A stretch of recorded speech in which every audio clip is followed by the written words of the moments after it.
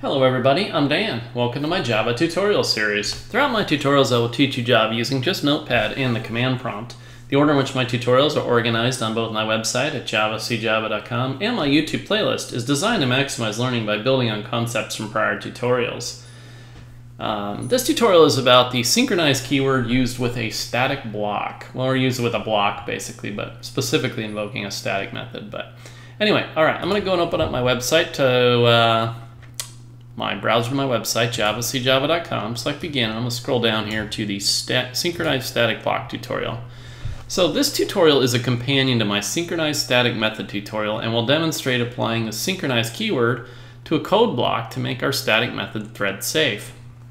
You will need to watch the other tutorial prior to this one in order to follow along. I'll basically be giving the abridged explanation. So let's go ahead and come down here, highlight the source code, Control C to copy. Let's move the browser off screen, open up the command prompt, type in cd space backslash md java, cd java, make a directory here, and I'm just going to call this one synchronized. Boy, if I could spell. Synchronized static block. And let's change directories to that. And let's notepad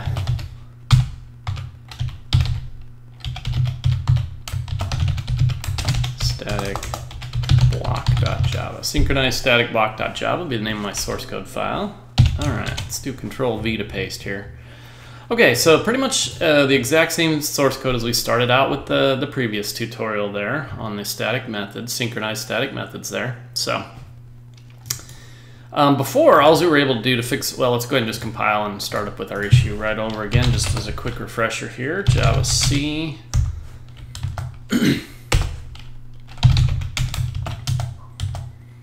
And let's run it here, right? And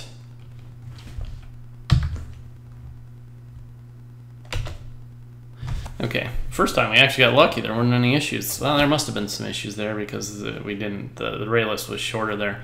Anyway, so we got these null values in here, right? I hit the up arrow, right? And we'll run into just all kinds of problems there. Boom, boom, boom. You know, you saw the other tutorial there. All right, so the issue is that this particular, well, actually, let's talk about a separate issue. Let's say, for example, the static list, this particular class, let's say, for example, we were just like importing that, right? Like we didn't have access to this particular class or, you know, and so on and so forth there, right? To modify these. Let's just pretend imagine that's the case there. So how can we get around the limitations of these not being synchronized without modifying this class, right?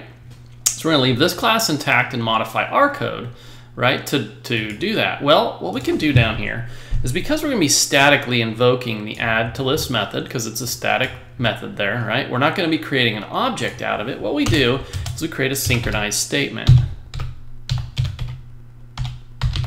Synchronized, and then we've got like, I think of it as like a parameter for the synchronized statement there. But what we're going to put into the parameters, if we're going to create an object, we normally put the object name in here. But basically, if you know, you think about it there, when you are invoking a static method, you're invoking that directly on the class without creating a new object. So the way that works is you just simply put in static list.class, okay?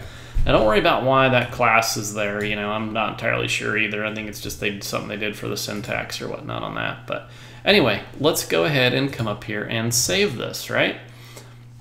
So now what we've told this is that basically this is just doing the same thing, right? We're saying this add to list class basically is the whole entire thing is synchronized. So anything that tries to invoke it or whatnot there will, you know, it's part of a number thread. It will basically like do an intrinsic lock or whatnot on that and this particular method there as well. So let's go ahead and come up here and save this, and let's clear our screen. Let's recompile and let's rerun. Okay, so now we don't have any null issues there, right? Can boom, boom, boom, boom, boom. Matter of fact, we don't have any issues at all. Till we get down to the display list, right? Okay, so the display list there, of course, is up here in this particular class. Doesn't have any sort of, it's not checking for any intrinsic locks or any monitor locks like this class is now, and specifically, you know, when invoking this particular method, the add to list method here. So we can come up here and fix this in the exact same way, right? By putting, enclosing this particular method invocation in a synchronized statement. Okay. All right, let's go ahead and save this. Let's clear our screen up here. Or let's recompile, then clear our screen, and then we'll just go ahead and rerun that. Okay, so we can run that. Okay, and you see we still have the same problem as in the previous video there where we're doing the static methods there. But we're not going to, oops, I just recompiled that. We're not going to get that error there with the concurrent issue. Okay.